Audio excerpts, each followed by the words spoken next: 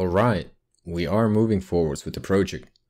Up until now, I've shown you a lot of the mechanical side of things, so in this video, we will take a look at the electronics and control unit of the mill. Like you guys just saw, the X and the Y axis are functional and equipped with limit switches. I spent an eternity trying to figure out where I could mount the limit switches so they are rigid and easy to access. Y axis was easier as these switches could be directly bolted to the frame tubes. X axis, however, required some specialized mounts to create space for the sleds. Final solution was an L-shaped bracket that was bolted to the edge of the rail mount. By the way, the switches used here are called ME8112. These are mechanical limit switches and they make a very satisfying click when triggered.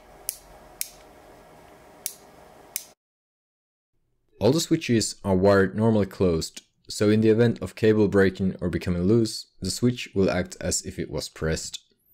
Using normally closed switches instead of open ones is always a good practice when it comes to limit switches. The two limit switches on each axis are wired in series, so breaking contact on either one results in an emergency stop. Let's take a look at the drive system next. Each of the three axes gets an identical set consisting of a closed loop stepper with a dedicated stepper driver. These motors and drivers are designed to work as a pair. The signals from the controller to the driver are just simple step, direction and enable signals. The driver then rotates the motor and inspects the movement through an encoder signal. If the motor is skipping steps, the driver will compensate for lost steps to ensure that the end position is correct. This is helpful as steppers can skip steps if the load put on them gets too high. Next, let's look at the electrical enclosure. This huge metal box houses the power supplies, motor drivers and VFD, as well as the brains of the machine, the PoKeys57CNC controller. Let's first dive into the power supplies. As you see, there are three on board. This 36 volt 600 watt power supply is dedicated for the motor drivers. The power from the supply to the drivers is fed through a normally open contactor. This contactor is part of the safety circuit. More on that in just a second. Next to the driver supply are 24 volt and 12 volt power supplies that are used for powering the controller as well as powering a bunch of different equipment. These include cooling fans for the enclosure as well as the water cooling system for the spindle. I've also added some extra connections and switches for future, as I will likely add stuff like lights inside the enclosure. These power supplies also supply power for the e-stop circuit. This circuit has two functions.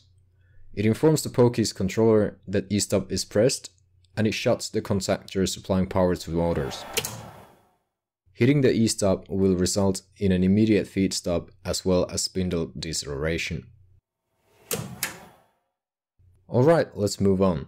Next to the power supplies lies the VFD. This variable frequency drive is used to control the spindle motor. This VFD is rated for maximum power of 1.5 kilowatts, which is plenty for my 800 watt spindle. By controlling the frequency, you can control the speed of the spindle. Maximum frequency, which in my case is 400 Hz, results in the maximum spindle RPM of 20,000.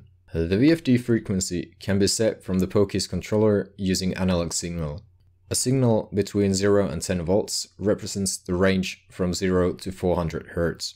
There are also digital inputs on the VFD that are used to run the spindle either clockwise or counterclockwise. Just a heads up here, if you are buying a Chinese VFD, check the manual you get with it. Mine was a manual of an older product that had different programming parameters in it. This caused some headache on the way. Last but not least, the controller itself. As mentioned, it is a PoKeys57CNC. Currently connected to the controller are power input, outputs for the spindle control, outputs for the motor drivers, and inputs of the limit switches, as well as the Ethernet cable from the PC. This controller has dedicated pins for things such as motors and limit switches, which makes setting it up easy-ish. You might still want to look up a manual of the controller, and if you are using Mach4, there is a dedicated guide that makes the whole process that much easier. I will link this in the description. A brief explanation of what I've done is setting up the PoKeys plugin and then configuring the controller through Mach4. First, configure your motors on the Pulse Engine tab. Mine require the enable and step signals to be inverted. Here you can also see that my limit plus switch on both motor 0 and motor 1 are set to external dedicated. This corresponds to the screw terminal on the PoKeys controller. Homing switches are shared with limit switches, and homing routine includes slowly backing up after a switch has been triggered and resetting the machine coordinates once the switch is no longer engaged. While still in PoKeys configuration, head to Miscellaneous tab. Here you want to enable the PWM outputs and set the PWM frequency to 20,000. Enable pin 17 and set it as spindle output. Also check Set to 0 when off option underneath the pin selection. All done, let's head up to the control menu next. On the defaults page, set your machine units and control mode.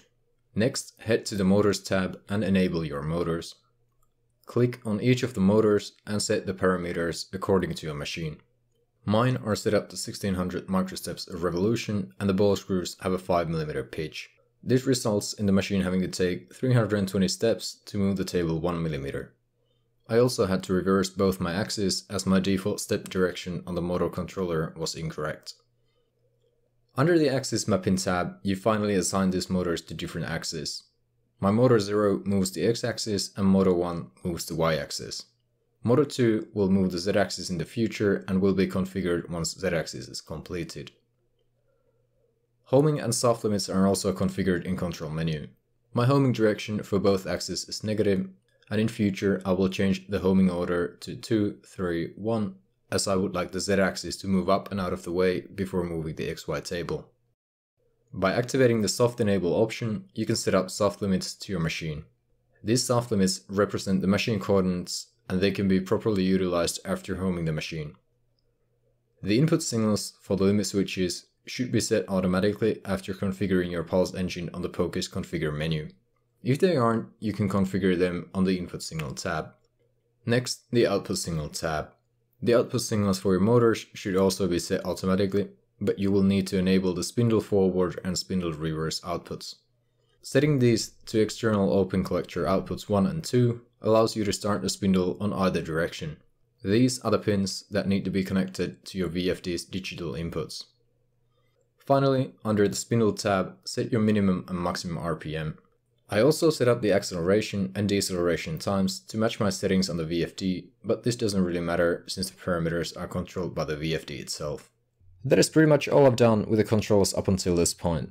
The Z-axis assembly is still under construction as I opted to redo the ball screw mounts. Other than that, the machine is starting to really come to life. When the Z-axis is completed, the machine will be assembled on the carriage and first actual tests can begin, so stay tuned for that. But now, thanks for watching and catch you in the next one. Cheers!